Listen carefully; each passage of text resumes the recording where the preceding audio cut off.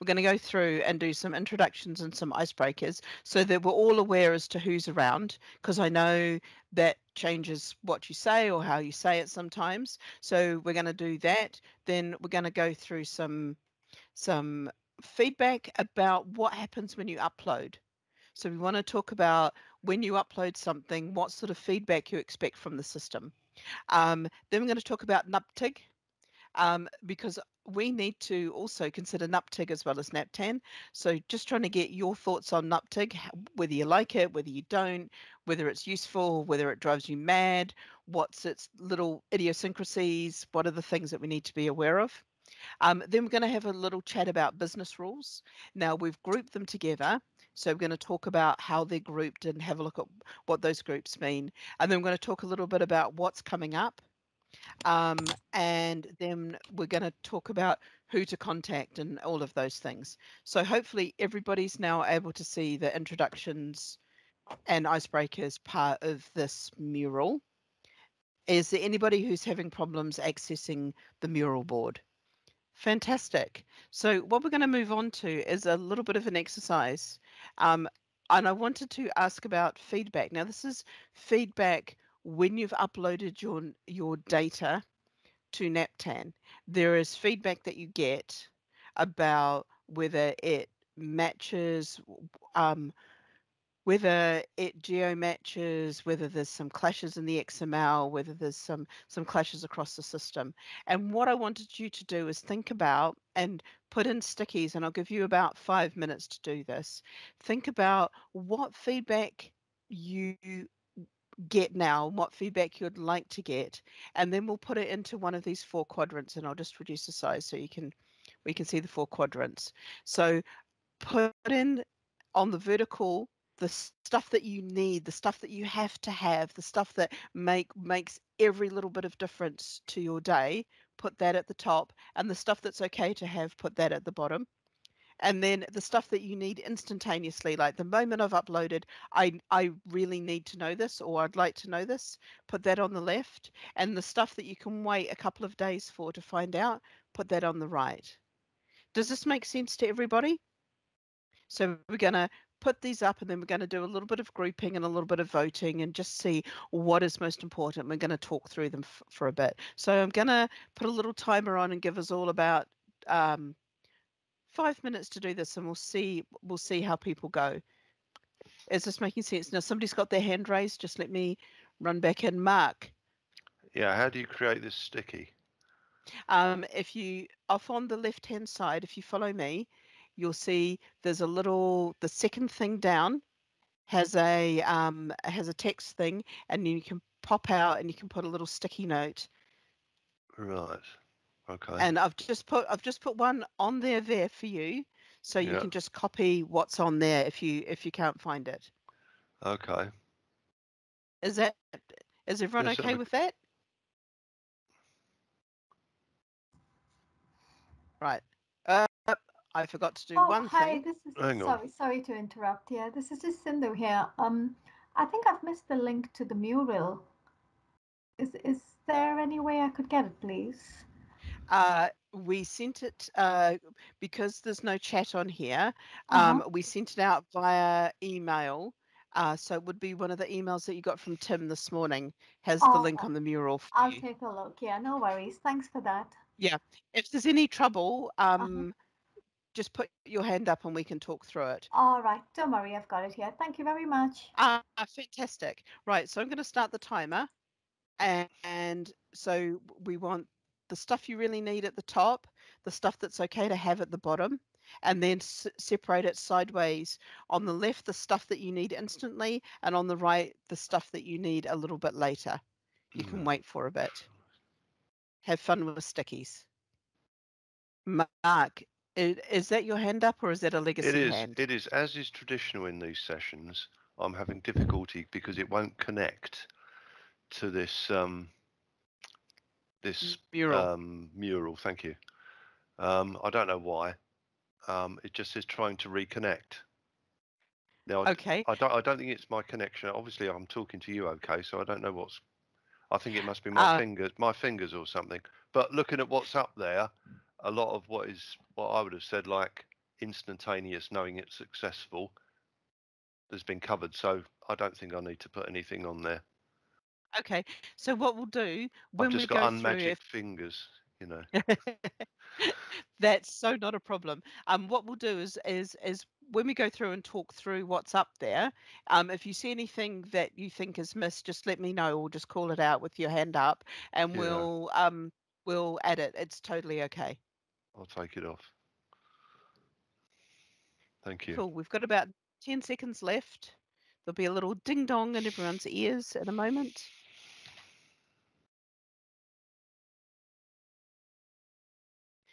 It's that very airplane sound, which is one of the modes of transport I didn't ask about.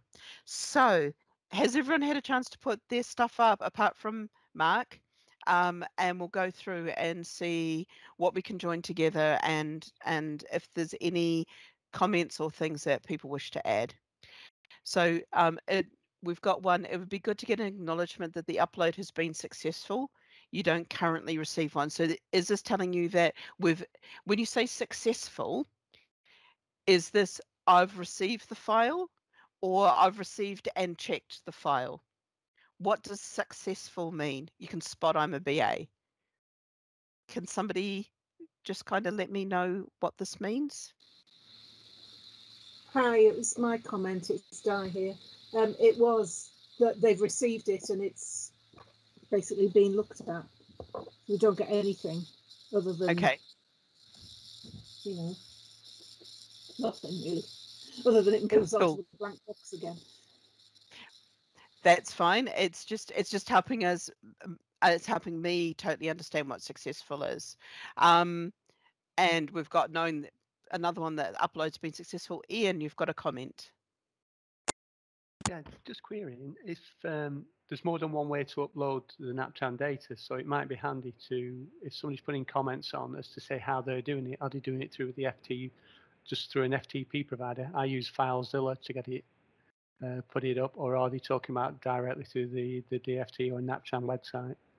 Because we certainly get an acknowledgement to say it's been received, and they also get an update to say whether it's passed successfully with without error. So. That's good to know, Ian. So you're uploading via FTP and you're getting both. And Di, I take it you're uploading via the website and getting neither. Is that correct? That's correct. And we want you to essentially both have the same experience. John, you've got a comment. Yeah, just to say I'm uploading via the website and I'm getting acknowledgements. Okay, that's good to know. We're going to set look the at acknowledgements up on the website though, on the portal, and add as many people to remove people as you want. I get an acknowledgement, but it goes in my junk folder. Okay, so the acknowledgement currently is via email.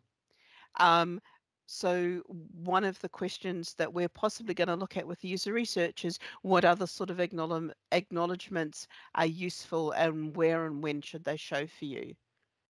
So should you be able to just quickly see this on the screen or should you wait for the email? So we want to do some testing. So Ian, is your hand up for another question or is this a legacy hand?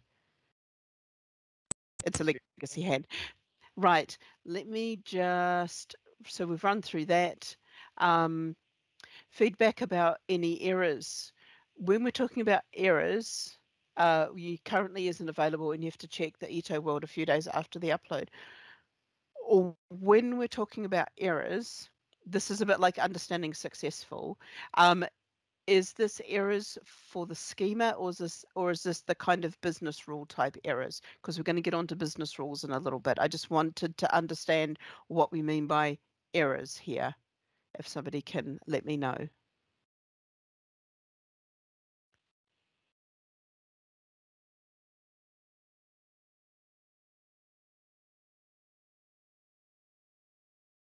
Can somebody Yeah, sorry. Trisha, sorry. Yeah, for errors for me, it's the rule errors. So sometimes you might have put the wrong direction indicator, or or there might be something where you've got duplication of common names across a certain locality that you hadn't picked up before you sent the export. Cool. Thank you for that. I've just made a little note to put it there. Wrong local area. We've got one over here, which is we need, but it can take a little bit of time, is feedback on conflicts. Quick feedback, but back on errors. What's the difference between a conflict and an error? Could somebody just kind of help me out here with this one? Hello, it's Michael. Well, I'm thinking that you've got the actual data in there, which is not breaking any rules in terms of it's the right sort of numeracy and all that sort of stuff. But there could be situations where there's already a stop at that location, and that would be a conflict. How can you have a, if it's not, and it's not the same sort of information, it's not like an update, it's like a duplication. I think that's what I'm referring to. Okay, that makes sense, and that really helps me understand. So we've got, thank you for that. So then we've got quick feedback on errors, website acknowledgement of upload. Ours just goes into the junk folder. Confirmation that upload was successful. I'm seeing a theme here about this confirmation. Instant feedback from the file validation tool before upload attempt, an explanation as to what the errors are. So does this mean that you're using that validation tool to check your file before you go and do the upload?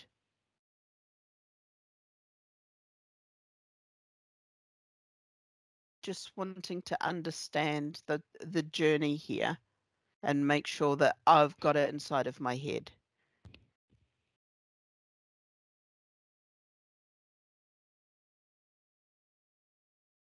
Or we'll come back to this one. The current situation is I upload to NaPTAN via the interface, no feedback received at all. When I have time a few days later, I might look at Ito to see if any errors have been highlighted. Then if I have time, I might look at some of them. My software creates a data set, meets the basic criteria, so additional verification at point of upload is not strictly necessary. So this is saying that your XML is fine, and it's all the extra business rules that need checking. And getting feedback to say, hey, I've received your upload and it's past the XML, your XML hasn't accidentally corrupted or something like that.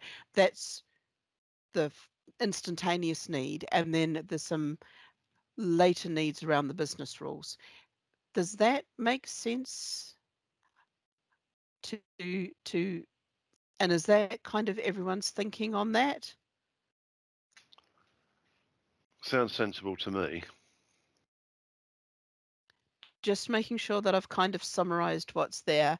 And then in some of the things that can wait a little bit of time is changes to rules or new fields, naming convention feedback. So is this around the length of common names or whether you've put St. Ives Street with 2 STs in it in there and things like this?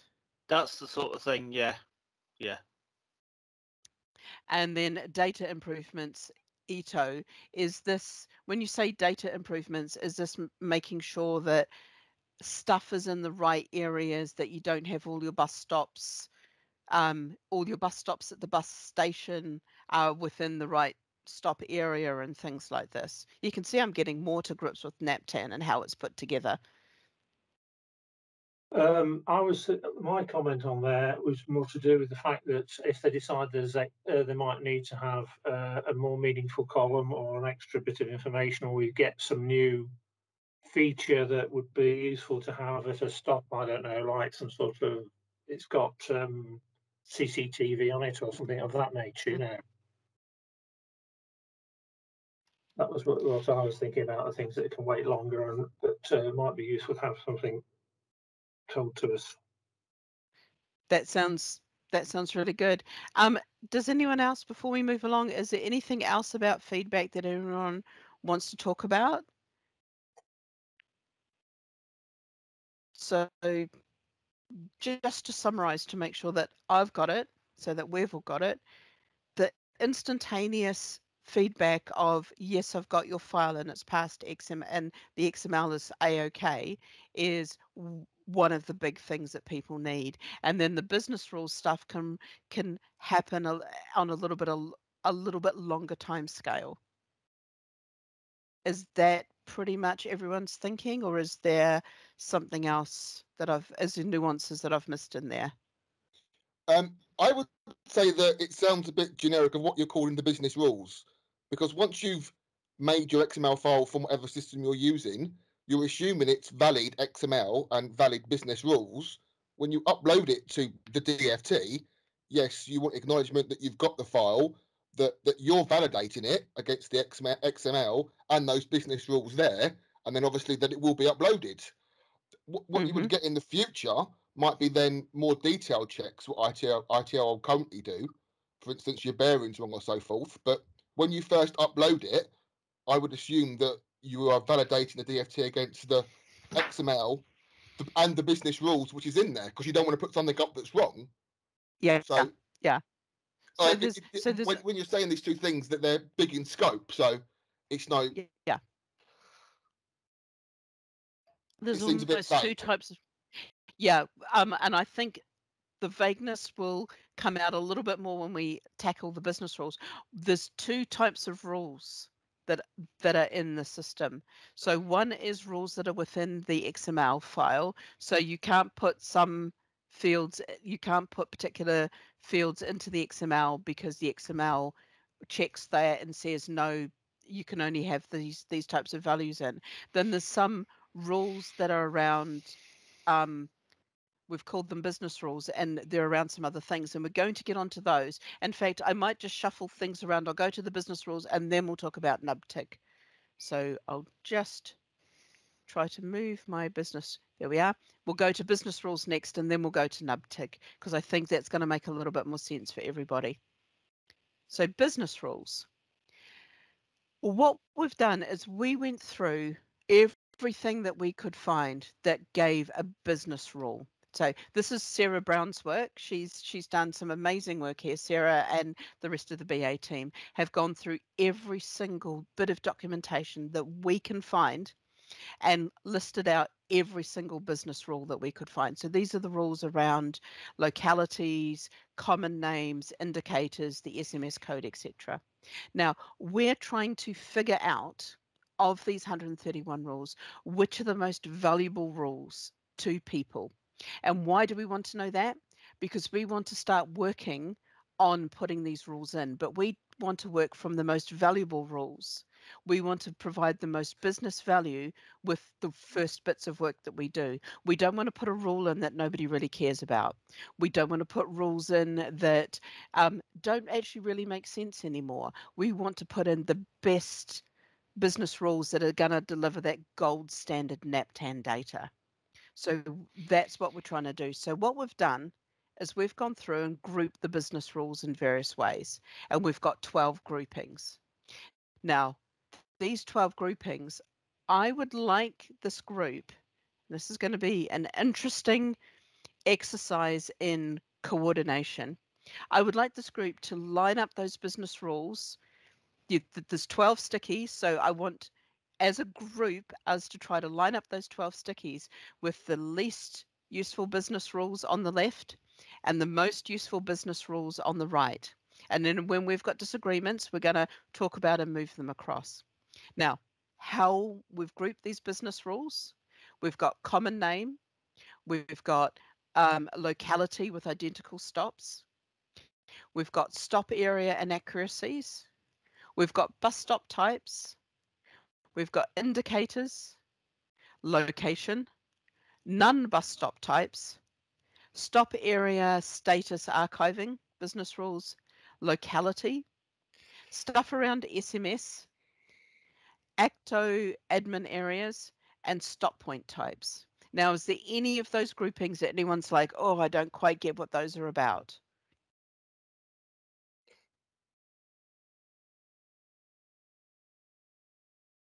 Fantastic. So we're going to have what I'd like to call 5 minutes of absolute chaos and more chaos.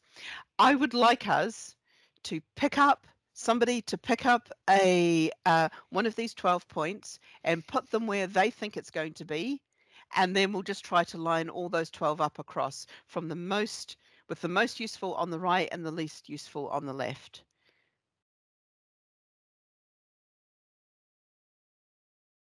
So whoever has an opinion, your opinion being first will be the first one. And I want them, we're going to try to force rank them, so you can't have two in the same place. Mark, which business rule would you like me to move? Well, I don't. I just want to know what do you mean by location? What does location mean, and where's street? Sarah, can you just help me out? Location was around where the bus stop is located on the street. Well, so I'm not used to the word location in NaPTAN terms. It's not used to my knowledge. Yeah, location actually describes a group of fields around the geocode. Maybe we could have called it geocode. So there was a problem with the geocode where for some reason we think that geocode isn't right. Well, it would help if you're talking to people who deal with NaPTAN fields that you do use the terms that they're going to be familiar with. Otherwise, you'll get me asking silly questions like I'm doing now. That's okay, Mark. Is geocode a more familiar term for you? Well, yeah, we had to put the easting and northing in, or what's the other one? Longitude and latitude, yeah. Yep. So yes. So what I've done, Mark, is I've just updated that one with geocode on it.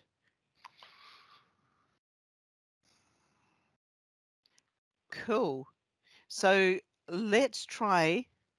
Can I just ask a question, a background question? Certainly. Are you trying to sort of derive an equivalent set of I think the answer is yes. Tests to what ITO are currently offering? Is that your intention, but from scratch? What we want to do is, what we don't want to do exactly what ITO is doing. No. We want to start off with looking at how we can do the best feedback for people who are uploading stuff. So if we can give you instant feedback around that the upload has happened, and then very fast feedback to say, and actually we've received this file and it's done well, but there's this error that you might want to go check on this business rule, that's going to be far more useful than asking you to wait a couple of days or a week and then go check something like ITO World. We're trying to figure out what's the best way of doing something like that. Okay, so these are for instantaneous testing rather than let's go away and compare like a street name with another mapping system. Yep. So it's the instantaneous things that you're looking at here. That's what we're starting to look at, but we will do some user testing with somebody like yourself to go, is this useful? Is what we're looking at doing going to be useful to you, or have we kind of not got it quite right, and you can give us some feedback on it? And that's what a lot of these public meetings are about, is trying to understand what's going to be most useful. So should this include the mandatory requirements basically for each stop type? Would that not be something to go for? The mandatory requirements for each stop type are held in the XML as far as I believe, but Sarah, I'm looking at Sarah for nods because Sarah, that's held within the XML. You can't put something in that fails the XML validation. So these are the rules on top of that XML layer.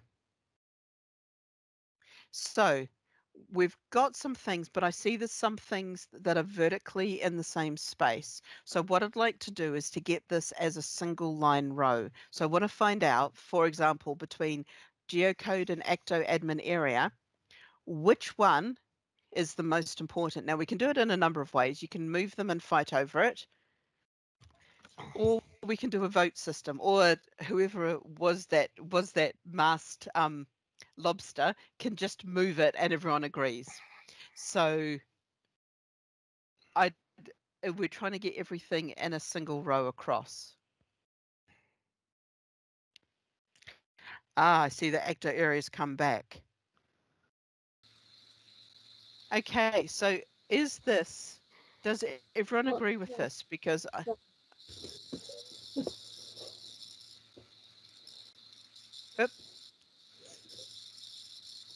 I will leave that alone. I was just trying to line things up so that I could read them. So is this making sense to everybody? Di, you wish to talk? Sorry, I didn't spot you for a second there. Right, sorry, I didn't understand what your line was referring to, but I do now. So the unique things with a bus stop is it's the full ATCO code, not just the admin area, the full ATCO code, which is the admin area, and then whatever the bus stop unique reference is. Mm-hmm. So to me, that is the thing that ultimately identifies what that stop is. And then the thing after that is obviously the location. I would possibly put the common name after that, which is a confirmation that you are actually talking about or referring to the stop that you think you're referring to. It's just confirmation, and the indicator with that as well. But I think around the country, not everybody uses these the same way. For example, on our bus stop flags, we will have the bus stop common name and the indicator on the flag, and the SMS code is in the roadside publicity. I don't actually think the SMS code is that useful. I don't know that many people use them these days, but it's still there, and it's also another unique reference. So I've lost the point I'm trying to make, but you've just got to be careful about what level you can identify which actual stop you're talking about before you actually start getting rid of stuff or paring stuff down, I think. Yeah. And people do things differently. And we know that common name and a lot of the name fields are used differently around the country, and that's one of the things where I think we want to understand why that is, but also understand how we can kind of help use all have the rules to make sense of the common names, because we know, for example, that there are some false positives that come through from some of the tests around common names that people are consistently suppressing. And I've gone through and done a little bit of looking around the data, and there are some problems with common names. For example, Tottenham Court Road, Great Russell Street stop, which is one of the stops that I usually go to. I know exactly where that is, and it's on the corner of those two roads. Or it's Tottenham Court Road's area for Tottenham Court Road station, but it's the Great Russell Street stop. So there's its name is correct, and yet it constantly flags up warnings on a lot of the common name business rules because of having road and street, etc. So it's understanding, are some of those rules really useful, or are they just creating extra work for everybody? And when people are saying there's a lot of bad data in here, what does that actually mean? Because if we're using rules that are making lots of false positives, then your data isn't bad, the rules are. Yeah, I agree with that. Yeah. And that's so that's what I'm trying to understand here. But I'm also trying to understand what are the most valuable rules to look at, because it's no use looking at some of these business rules if they're not actually that useful to people. So Mark, you had a question. Sorry, me again. The wall socket was not switched on, so my computer went down. I just wanted to ask a question, and I apologise if it's been asked before. What does stop area inaccuracy mean? On the Sarah, sticky label. So the most likely error in that category is around the stop area type, not matching the stop point type. Stop it. So stop areas are typed, etc. And the the stop is typed as well, and when there's a mismatch between those two types, then stop area inaccuracies are reported. So it's not the way in which you formed the stop area. It's not that sort of problem, which is going to cause problems potentially with journey planners. It's like having a stop area relating to rail as opposed to bus. Is that what you're worried about?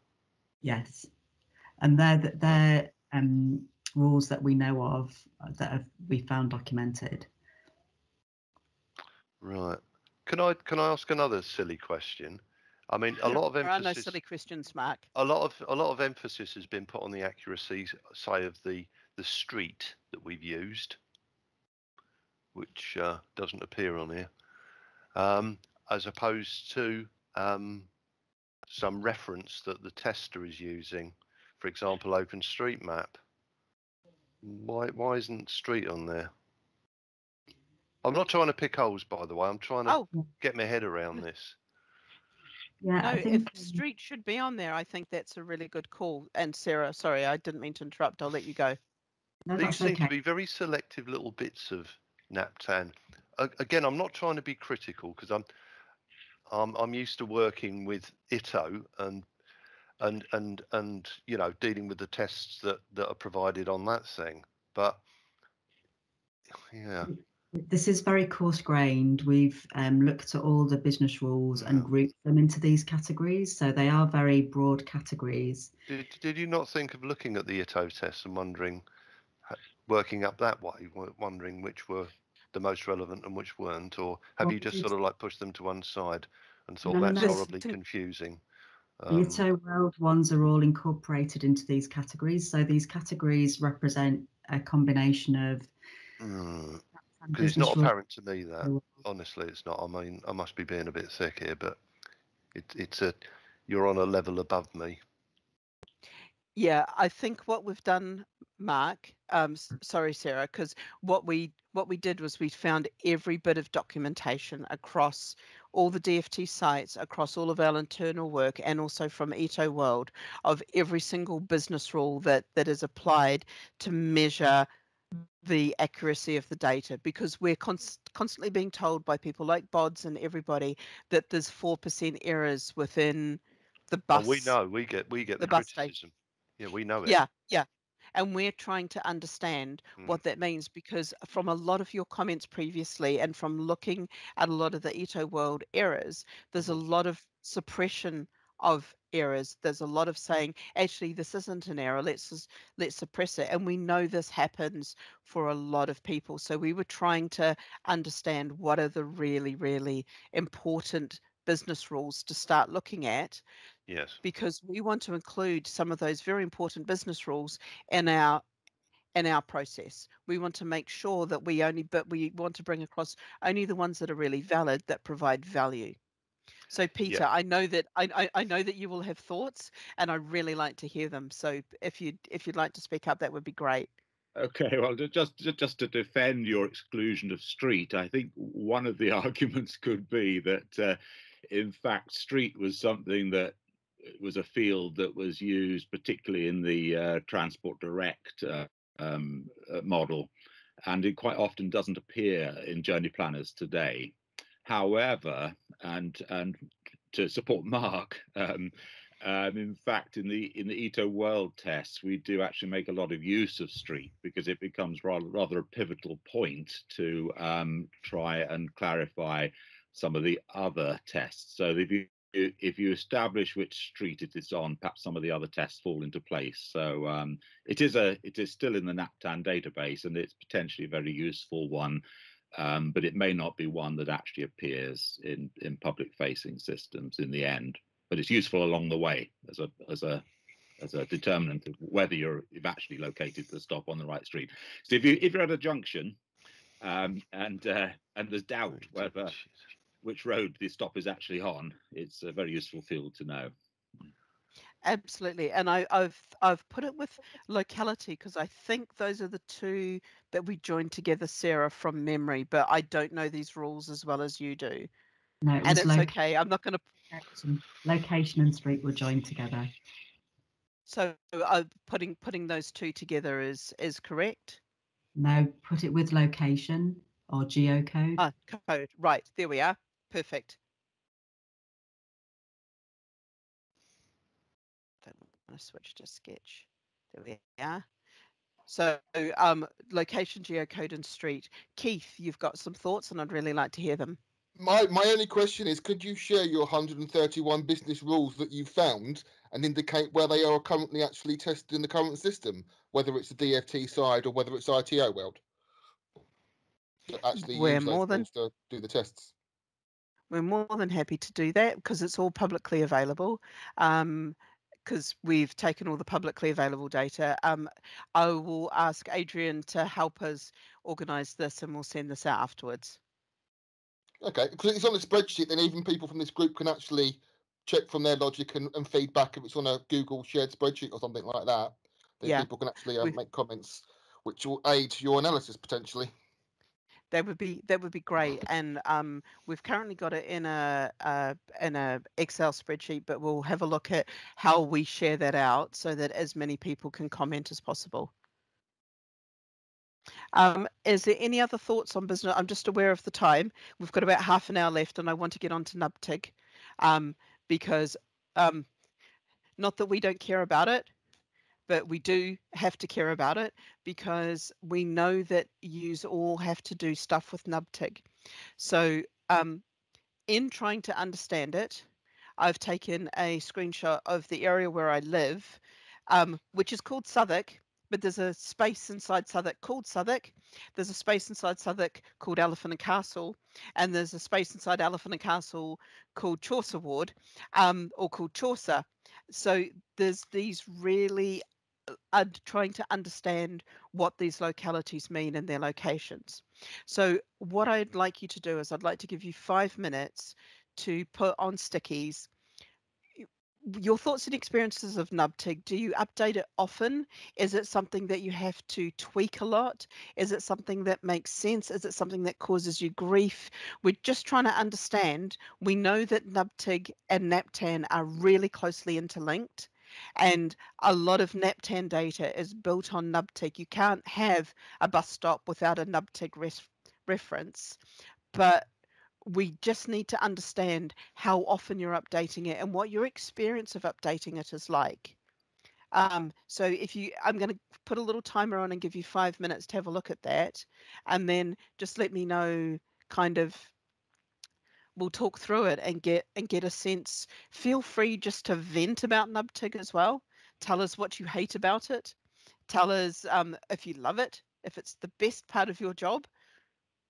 And anything like that, because that's going to be really, really useful to us, because we're also, our alpha was looking at some technical pieces. As we're moving on past those technical pieces, we need to do some research and we need to have a look at how we include NaPTAN in what we're doing. So I'm just going to put a timer on for 5 minutes and I'll stop sharing my screen.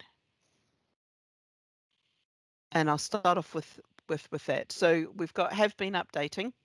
Nice to know. I'm unsure of the level of nesting that is possible safe. And that's really good to know, because I know that there's rules around the nesting and around the hierarchy, around parents and children and grandchildren and how many children somebody can have and things like that. And I think it's seems to be used slightly differently in a couple of different places. So it's really good to understand what that is, and maybe we have an open discussion.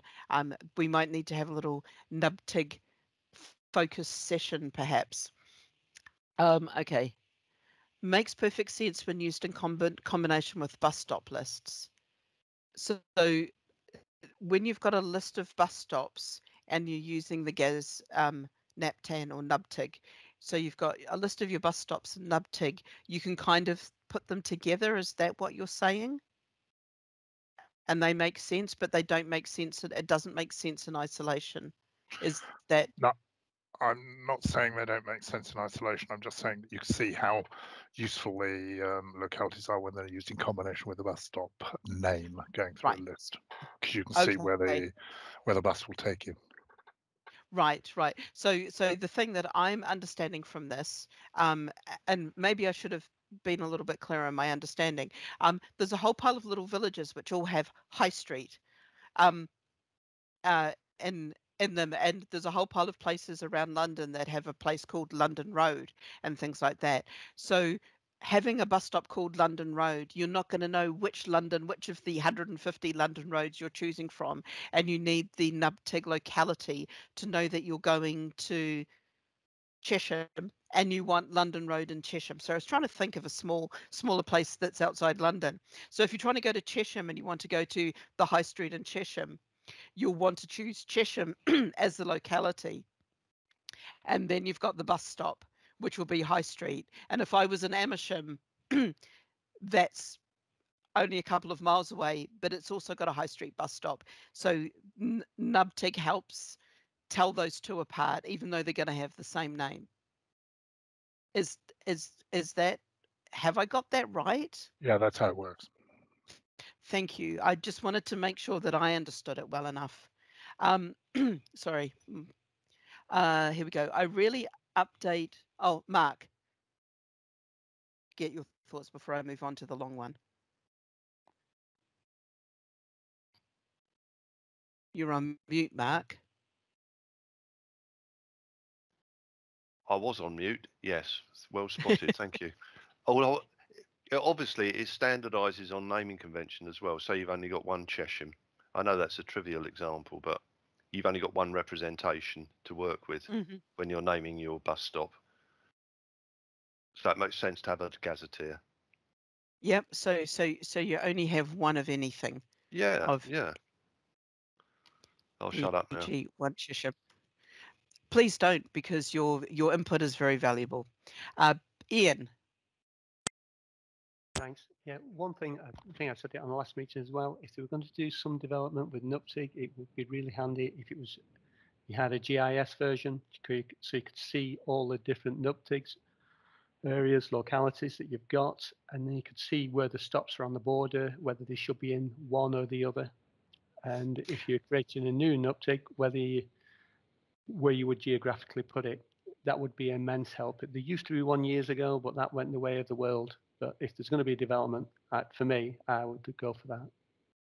So when you say a GIS version, what do you mean? Yes. So you can click on. You mean like a mapping version? A mapping version. You click on this on an area, and it'll tell you what NaPTAN that's in, and it'll show you the boundaries of the NaPTAN, so you can see where they overlap. Because what used to happen, they used to have a mapping version, and you could say, click on a locality, and it show you all the stops, and you'd realize then that you've got some stops which are a long way away and probably should be in a different locality. So you can do right. It would be a tidying up version that you could do. So that makes sense. So if you would, so just use my Chesham example, if you'd accidentally put an Amersham bus stop and linked it to Chesham, you wouldn't know until you did a test, until you looked at something like this, that you've got a bus stop that's 3 miles away. Yes. Yeah. That's really good to understand. Okay, Mark, very quickly, and then I'll go through these ones, and then we've got about 2 more things to wrap up in the last 10 minutes or so. I was just going to back Ian's comment up. I mean, you build up the shape of a locality from its locality centre. That's all you've got in the TIG, whatever. But you build it up from the bus stops that have been allocated to that particular locality. You can build a border and then do comparisons of incorrectly allocated localities that way that Ian was saying. But visualising it is very important. That's really good to understand. And I also got some of the examples and some of the ideas from the system, because when you want to get to Chesham, you want to get to the centre of Chesham. Usually you don't want to get to the outskirts of Chesham because it's about a mile walk or more. So knowing where the centre is really important, because otherwise you could just end up dropped somewhere, hopping off the wrong bus stop if you don't know where you are. Chris, you've got a question or a comment. Yeah, I'm just saying the ETO version of the mapping of the locality seems to work quite well for me.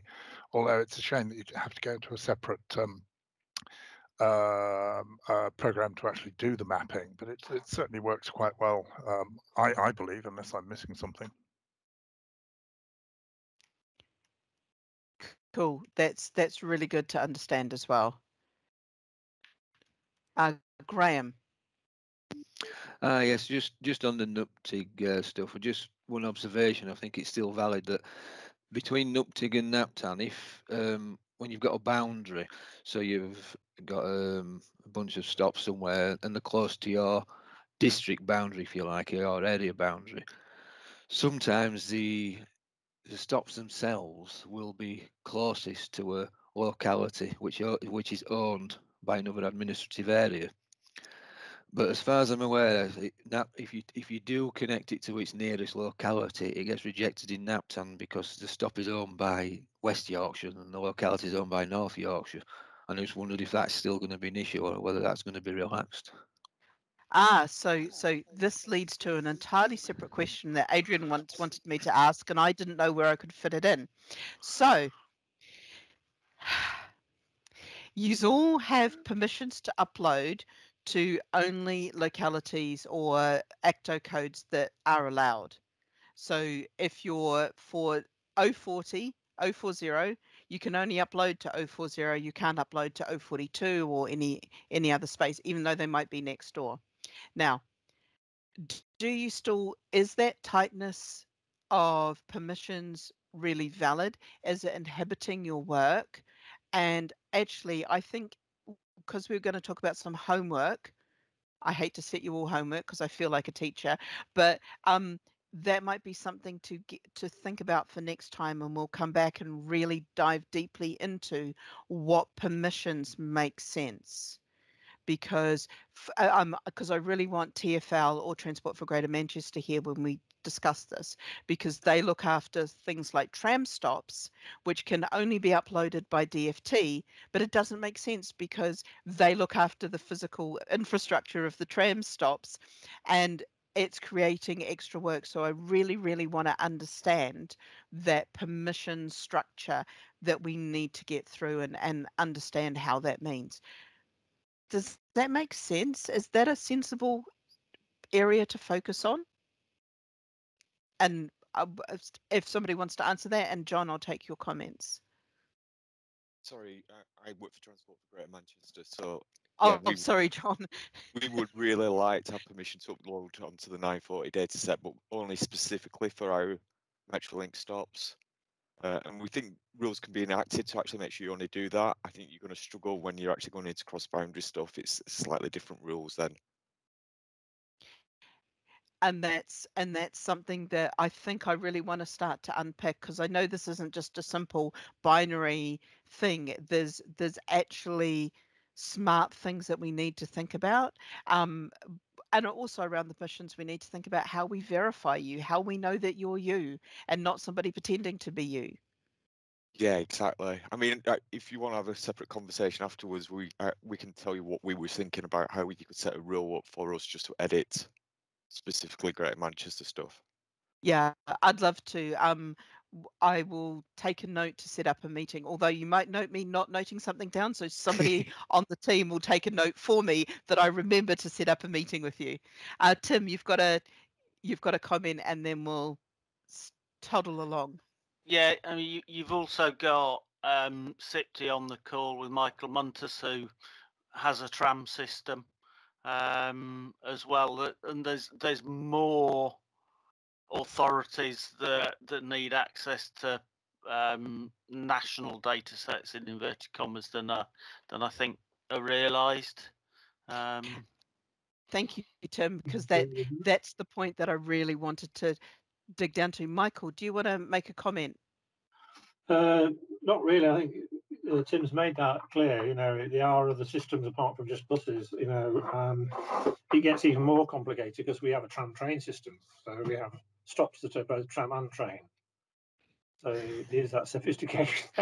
There's always one. The point of it is that we really ought to have people who are looking after the systems, updating the stuff in NaPTAN, whoever that might be and where they might sit and whatever type of transport that is. And I think that's certainly my aim.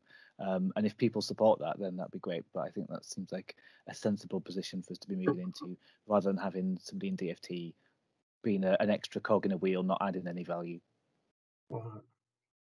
Yeah, and what that means is we need to dig down and understand, get into the nuts and bolts of this permissioning thing and really understand what it means. Trisha, you've got some thoughts.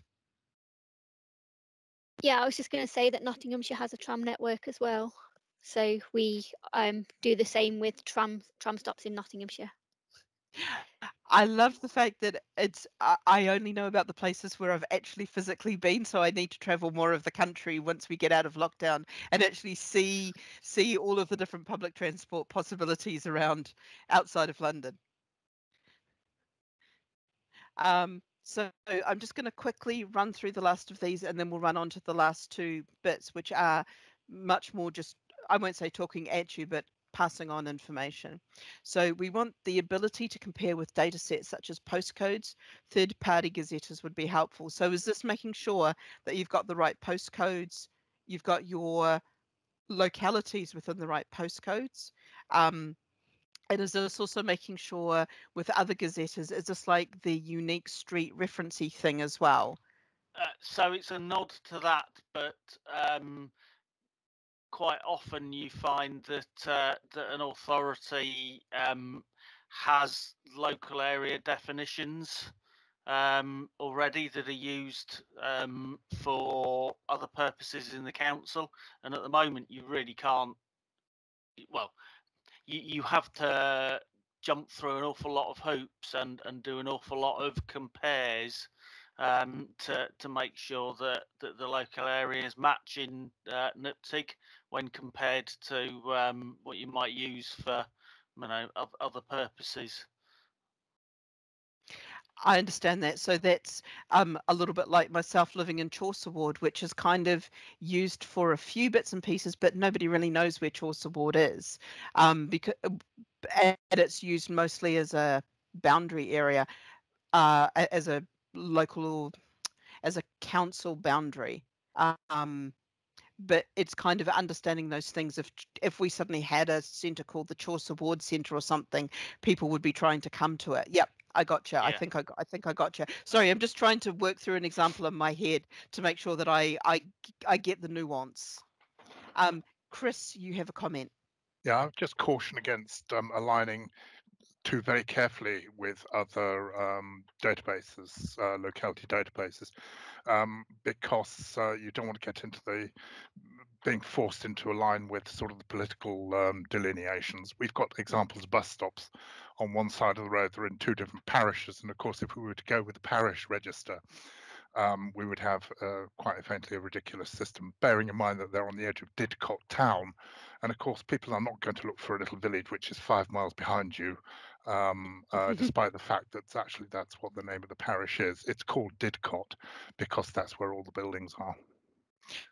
I totally understand. I know that there's also one in Blackpool, by Blackpool Airport, I think it is, where on one side of the street it's in one ACTO code, and on the other side of the street it's the bus stops opposite or another ACTO code, but that's kind of the same thing, but not quite as or potentially it's a complication that you could get if you went down to parishes all over the place.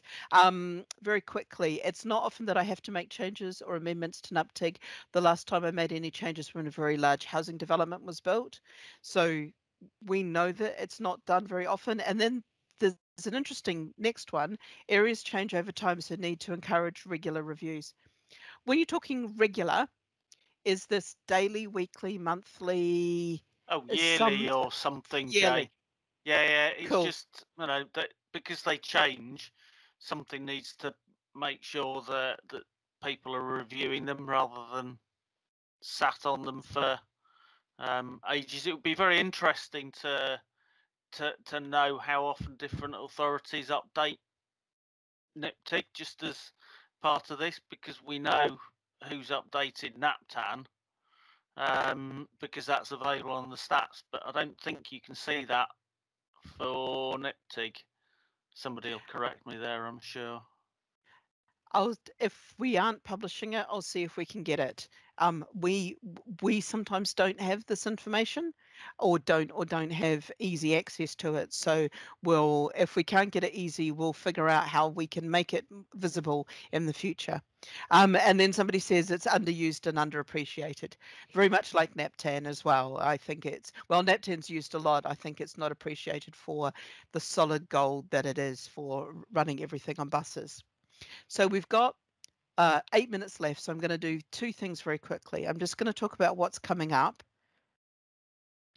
and the things that we were going to look at showing probably in the next group, and we're going to try to run these maybe once every 6 weeks or so. We'll need to sit down and talk with Tim about how often we can run these and if these are providing value for you. So coming up, we've got we'll bring a strategy for NaPTAN and NaPTIC, what we're thinking about and what that looks like, and to get your feedback on some of that. The longer term strategy as well. We also want to talk about the CSV files. Now, this is probably a little bit more for people who download and use it, but we know there's a whole pile of fields that have no data in them. We know that and we want to find out what's the useful parts of the CSV file that you download and what's the not so useful parts. Are there parts that you just don't throw away? As if we're producing something and nobody's using it, what is the value in producing it? So we want to sit down and have a look through and really understand, and we think we might need a special interest group for that, because there's only a very small number of people who are going to be that caring about what's in the CSV files. And the other thing is just to know that we're going to be doing some more testing. We're going to be doing a lot more user testing over the coming weeks, and we want people to let us know if they're interested in being part of that. We're going to try to keep the sessions really short, really interesting, and we really, really appreciate the time that you give us, because it gives us so much information that we can turn around. Just bear with me, Ian, you go while I run and answer my door. Okay, it's just a quick query really, because it keeps getting quoted that there's a 40% NaPTAN, 4% error rate in NaPTAN from the BODS team. Is that being quantified, or is it being explained where they're coming up with this statistic? Because I know we undertook an exercise with KPMG for the 3 areas that we manage, and there was nothing like 4%. In fact, there was maybe, say, if we said 60 out of 8,000 stops where we edited. So where is this 4% coming from in order to justify everything that's going on at the moment? The 4% originally came from the work that Passenger did, and it was originally a passenger calculation. But I don't think that's a valid. Yeah, that's not a valid calculation, though.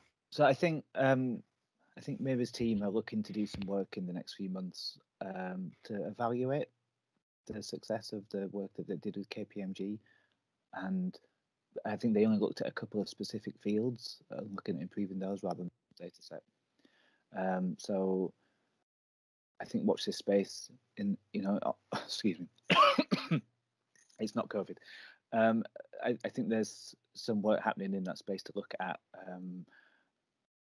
validating the 4% and looking at how much improvement was made in that work done by KPMG. I think sometimes it's a bit of an unhelpful stat, really, because it's not really. I don't think it's been proved anywhere, has it, one way or the other, that it is 4%. No, I don't think it has. I mean, if there's something coming back from feedback of whoever's using the BODS data now, yeah, that you can understand that. But other than that, there's not a lot of feedback coming back from real-time systems, or if anybody's implemented a ticketer system where they've got to align the stops onto first stages, or any other ticket machine manufacturer who does that. We're not getting anything like that error rate. So I dispute that, or somebody needs to prove it, to be fair.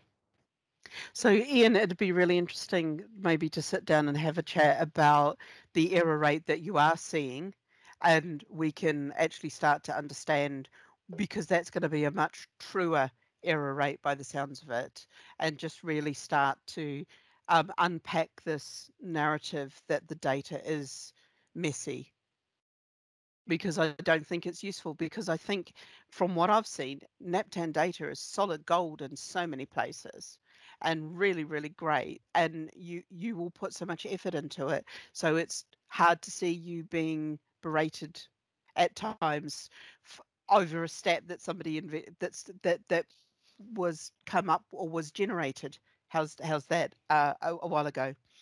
So in the last few minutes, I just wanted to cover off who to contact, and when we send the follow-up email, we'll put our contacts in there. So I'm doing all the stuff around these meetings. I'm facilitating them, and trying to put them together and make them make sense. Adrian Falconer, who's here, is the product owner for the rebuild of the NaPTAN project and service. So he's looking at the newer version. And Ursuline is the service owner who's looking at how we do anything on the current version and how we put the support together. Does that make sense of which one of us is the best one to talk to? And we'll give out our email addresses and things like that so that you can get hold of us and ask for more information, volunteer to do some more stuff. And the other thing that we're possibly going to do is give you some homework. So we're going to send you the 131 rules and get your comments back on those. We'll find a way of doing that. And the next session of this, we will definitely be covering off this permissions question, because we need to cover it off about then, and we'll take some time to sit down and I'll think of ways of us unpacking how we verify, how we know that you're you and not somebody pretending to be you, but also what you should be allowed to do and what you shouldn't be allowed to do in the system. And and not just based on what happens currently, we want to know what you'd like it to do, and then we can have a look at how we make that happen, because the current system has some limitations because it had technical limitations at the time. So is there any final comments from anyone before I thank you all for your time and your patience and your comments and feedback and everything that you've done today? I've got a question. Go for it. Hang on. Some colleagues in the West Midlands have been going through the existing ITO tests to find out, just to establish which ones they find valuable and which ones they don't. Now, where does that fit into what you're doing with these rules and the way you're proceeding? If it's redundant work, we won't bother. If you'd like to share that information, that would be really great. And that's what we'll do, is we'll when we share out the rules, we'll give you space to put in your comments. We'll give space for people to say whether or not they think this is valid or not. We'll find something really simple, like people being able to give a rule a thumbs up or a thumbs down, and we'll just allow people to vote on rules and to let us know whether those rules are really good or not. It doesn't sound like duplication. It sounds like that's what we're hoping people will be able to do for us, I think. So it sounds great that somebody's looking at that already. Right, okay.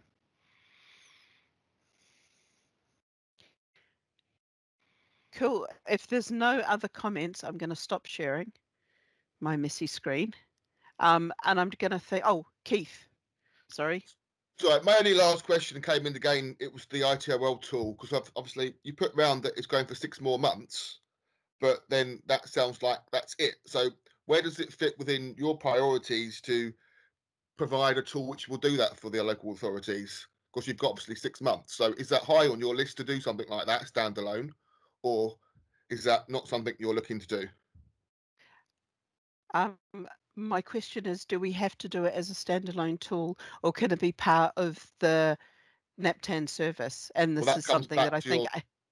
Sorry, that comes back to your timeline for actually doing the NaPTAN service and how that fits in. Is that going to be 6 months, 1 year, 2 years? So if it's a need that's been stated by the local authorities and you've got 5 more months before it goes away, does that need to come to the top of your list of what you're doing in this current project? as standalone now, but which will be integrated in what comes in the future. So or will you look to extend the ITO World contract again? Because once you've done it once, I assume you can do it again, whatever terms you've done.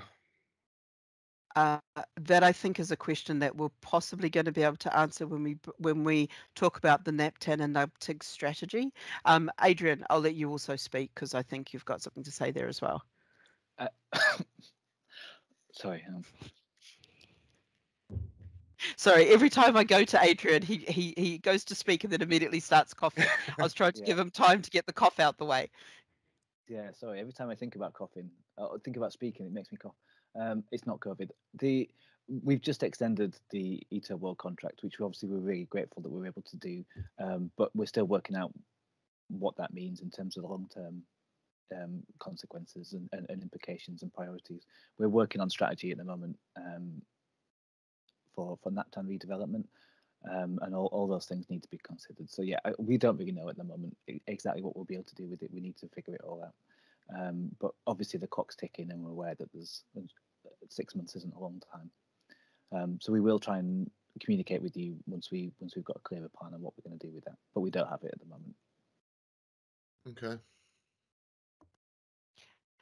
So given that it's just gone 3 minutes past, so thank you everybody for running a few minutes over. I've really appreciated your time, your feedback, your input. We'll do as we did last time. Tim Rivet will send out the recording of this. I'll share the mural board of this as a PDF, so you'll all be able to see that.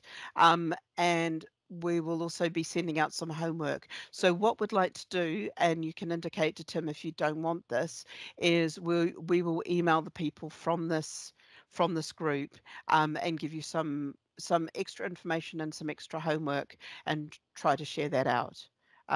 So if you don't want to be contacted by us, please let us know. But we're also aware that these are really, really valuable sessions for us, and I hope that they're valuable for you as well. So thank you, everybody.